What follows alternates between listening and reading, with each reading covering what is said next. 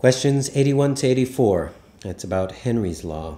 And so they describe the law, give us some values, and talk about, okay, so all the dissolved air is extracted from 1 liter of plasma. And they tell us how much nitrogen and oxygen is in that plasma. And there is indeed more nitrogen. And so they ask that there is more nitrogen than oxygen in the extracted air. Why is what they're asking. Well, let's take a look at their equation that they gave, and we'll just rearrange it a little bit.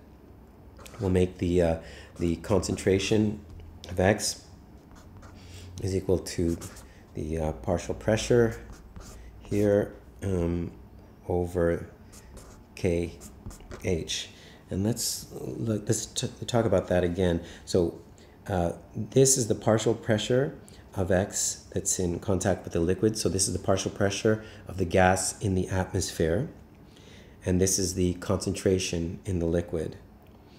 And when you look at those KH values, you can see that nitrogen is really, really high. Oxygen is relatively low.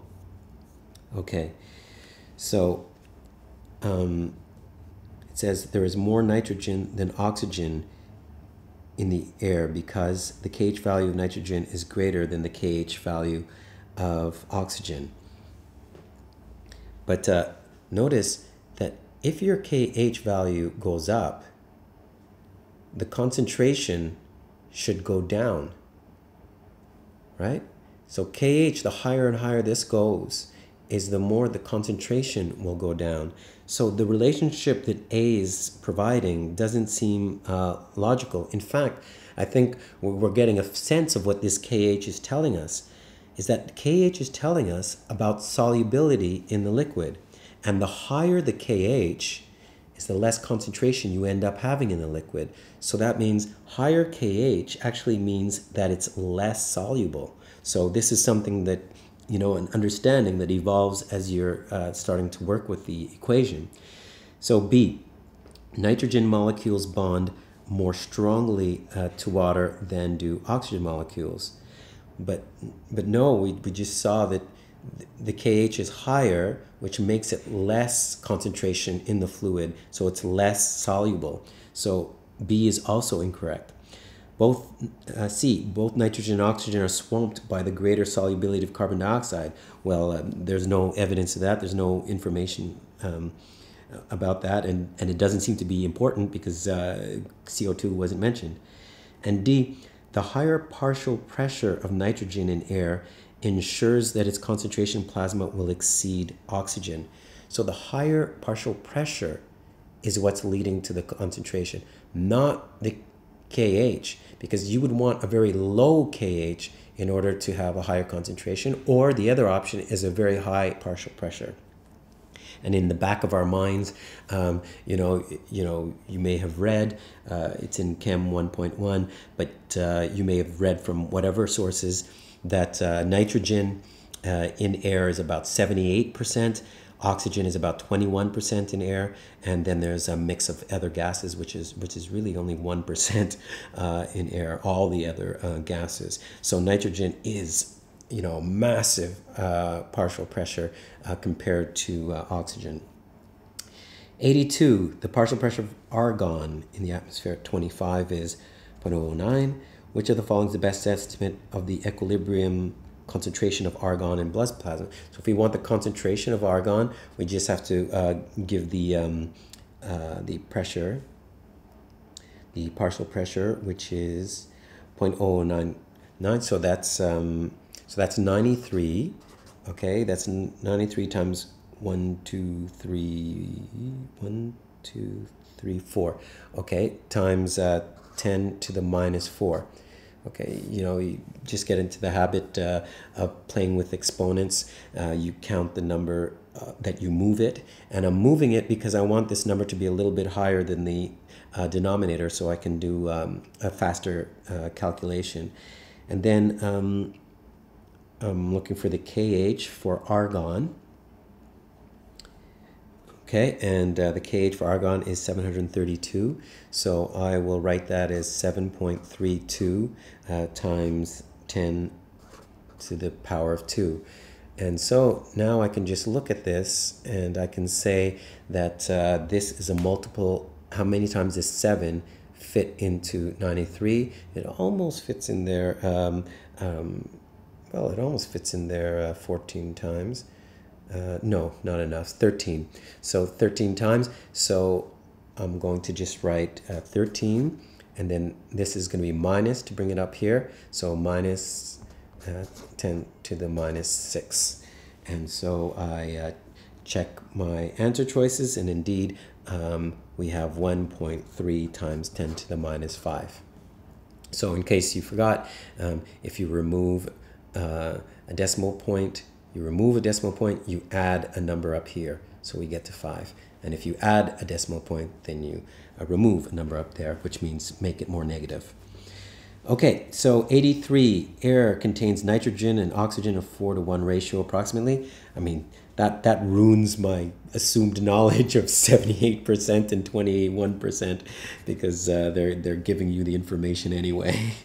So, ACER. Anyway, which of the following is the best estimate of the ratio of the concentration of nitrogen to oxygen in blood plasma? Well, yeah, that's a little bit easy. So I think that they give you this information in question 81.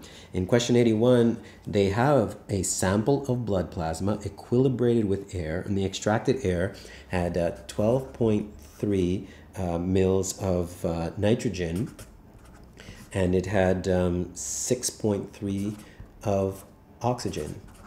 Okay, so that is a ratio of 2 to 1. That's pretty rare to have a question like that. I mean, if you wanted to do it another way, or if you found yourself doing it another way, you can also look at the fact that the KH value of nitrogen is 1500, which is twice that of oxygen, which is 780.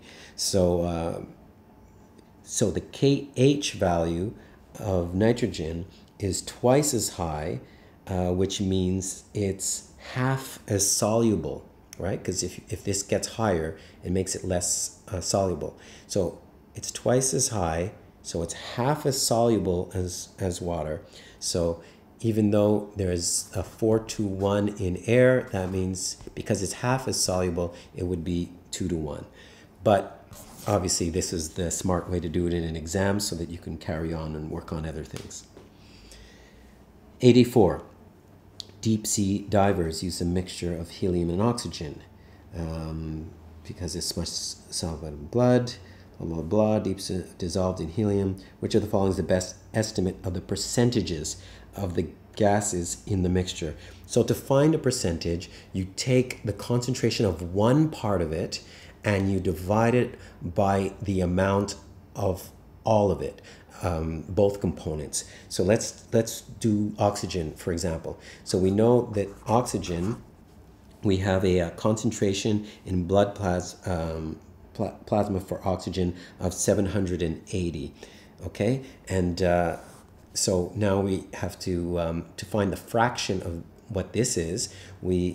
We have to take the total amount, which is 780, plus that for helium, and this information is also given, which is 2800. So this is at the top of the page. They give this information. So this is the fraction that we're looking for, and this will give us the percentage for oxygen. So this is equal to 780 over. So that's 3580. Okay, so that's about, this is about 80. And I'm just removing one of the zeros. And then, no, I better not. So this is 800, and that's about 3600. Now we can do a little, so 8, 3, okay, 1, 2, 1, 2. That's 4 over 18. That's 2 over 9. So that's equal to 2 over 9. And as a percentage, so this approximates 20%. And there's nothing even close, so we don't have to do any more precise calculation. So we have 20% oxygen, and that means necessarily it's 80% helium. So 84, the answer is D.